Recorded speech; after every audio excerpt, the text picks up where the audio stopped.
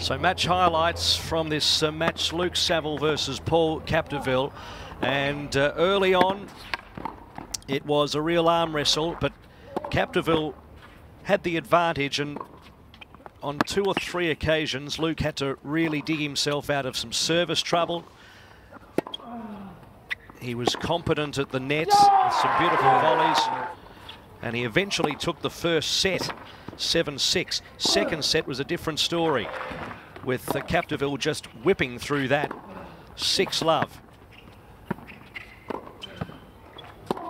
That was that double-handed backhand in the second set that showed the dominance of Paul Capdeville, the Chilean. Then we headed into the third set, and things got extremely tight again. Good exchange here. That standing forehand under fatigue and pressure from Capdeville. And then the final point, finding the line and winning 11-9 in what was an extremely long third set, which went for an hour and a half.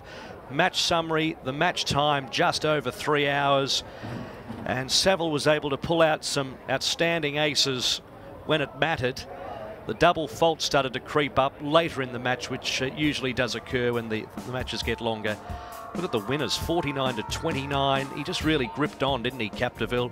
The unforced errors was the big one, 63 for Saville, 42 for Capdeville. And the total points won, in the end, it was just a slog, and it was Capdeville winning 11-9 in the third.